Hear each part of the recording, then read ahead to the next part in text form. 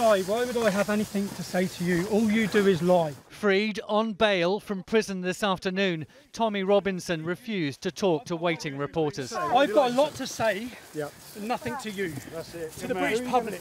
It was what he'd been saying 2 months ago that had led to his imprisonment. I am being arrested. In May, Tommy Robinson had been broadcasting live on Facebook outside a court in Leeds, talking about a case which was covered by strict reporting restrictions. Can you get me a solicitor? Can you get me a solicitor? He was found to be in contempt of court and sent to prison for 13 months.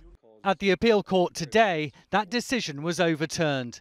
We direct that the matter be remitted for a rehearing. The judge ruled that the correct legal procedure hadn't been followed in Tommy Robinson's case. Oh, Tommy! A divisive and controversial figure, today's hearing drew small crowds of opposing protesters. Tommy Robinson has been freed for now. His supporters say his prosecution was clearly flawed and, in their view, proof that the state has been trying to silence him. Why do you think he was prosecuted? Because he says what everybody doesn't want him to say. We're living in a PC world. Lots of people, millions in this country.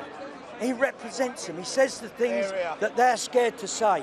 His critics say Tommy Robinson is no champion of free speech. I think ordinary people in Britain are black, white, Muslim, Jew, gay, straight. Tommy Robinson wants to spread division and racism. Behind bars, Tommy Robinson's case got international attention. The campaign to free him got backing from right-wing groups in the US. Even former Trump advisor Steve Bannon voiced his support. But I don't think Tommy's a bad guy. I think he's a solid guy, and I think he's got to be released from prison. Tommy Robinson is now out of prison, but on bail, until he's due back at the Old Bailey next month, when the case against him will be heard again. Angus Walker, News at 10.